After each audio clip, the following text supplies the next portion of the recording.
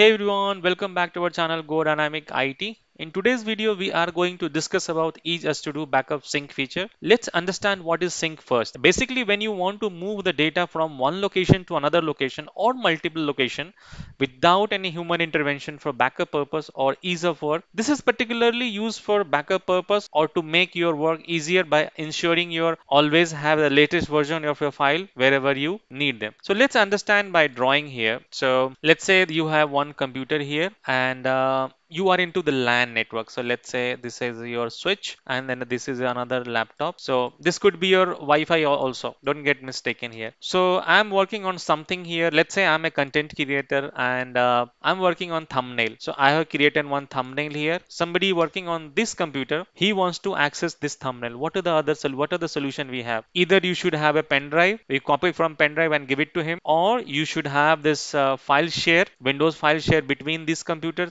You can do with that, right? That is also a solution. You have some kind of online kind of a stuff like WhatsApp, web WhatsApp. You upload it to the web WhatsApp. From here, same you open the web WhatsApp here and then you can download it. But this is not the purpose of the sync here. The sync should be something like when I have a, like say when I have a folder called sync here. Let's say I have created a folder called sync here and sync folder here also. Let's say I have created a sync folder here also. So whenever I create some file and save it to the sync folder, it should automatically sync the file from this computer to this folder. And when we sync the folder, create any file and save it to this folder, this should automatically come back to this sync folder. That should be the sync. But you may debate, hey, why you are saying that? I can achieve this same thing by sharing the folder. Yes, you're right. This is the debatable. But think about this thing. This is the file. This is your system where you have shared the folder. One folder you have shared here. The IP address is 192.x.x.x. From this PC, you are accessing this folder. But what about if the system goes down for some reason? All your folder, sync folder is here only, which you have shared over the network. But what if goes down? You cannot access this folder, right? Because the system is down. But in case of sync, you have identical data.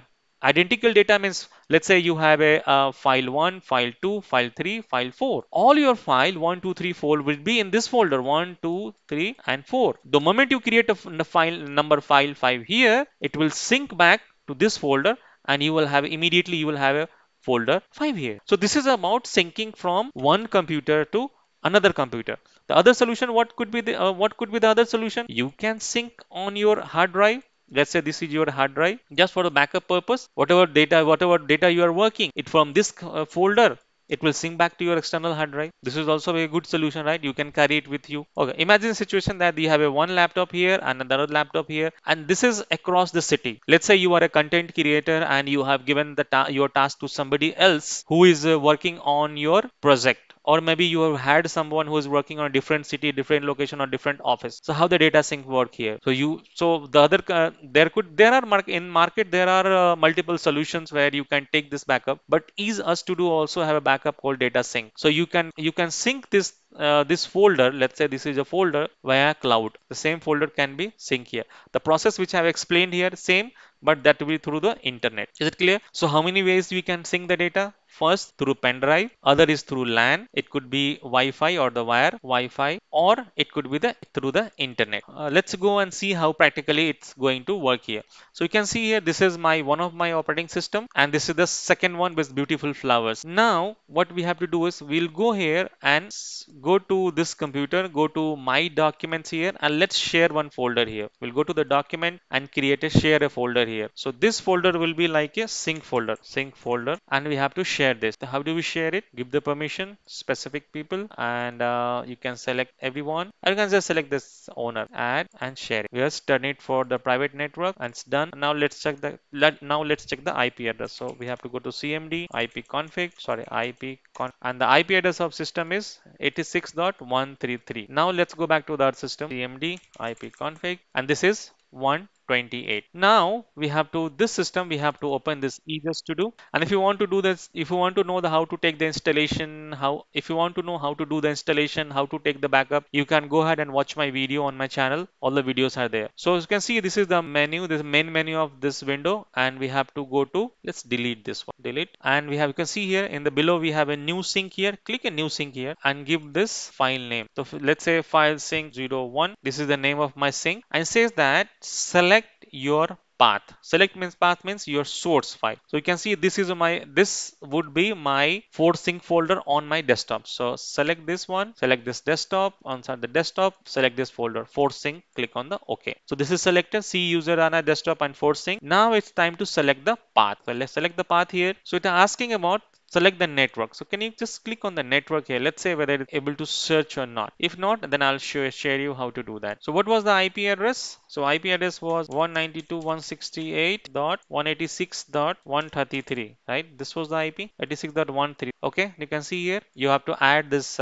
IP here, and then it's asking for the username and password. So let's add this username. This is, and we have to select the folder for share. Go to desktop, and you have to select the folder for sync. So you can see here I have selected this folder. It is the source is for sync on this desktop, and the destination would be on the other desktop. It is 86.13, and click on the sync now. Now there is nothing in this file, so it's not going to sync. I mean, it's not going to sync anything here. You can see this sync button here. So let's wait. It says that you can see here synchronizing. Okay, so now it says let's put one folder, any file here. So before we go that, let me show you this some options here. So you have to select the sync and click on the option. When you go back to the option, it says that when you want to sync one time, like what time you want to execute. So it depends on your timing. You can go ahead and execute this file, or you want to select it daily what time you want to sync it, or what interval you want to. Let's say every 30 minutes you want to sync it, or every 1 hour you want to sync it. So you have to do this, like you have to click on the weekly which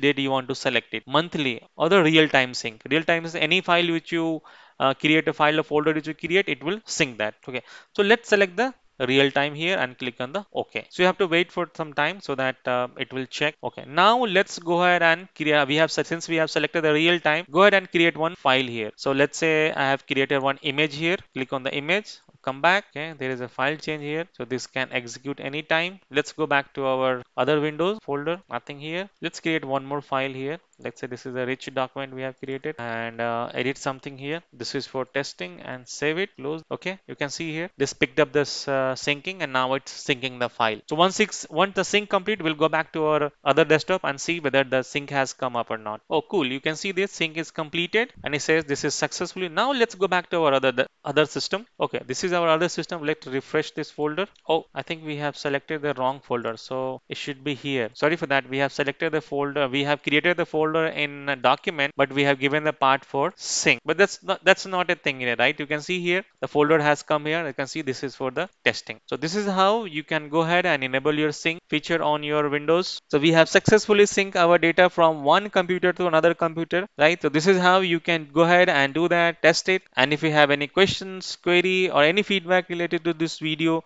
please do let me know in the comment box. Thank you very much for watching my video.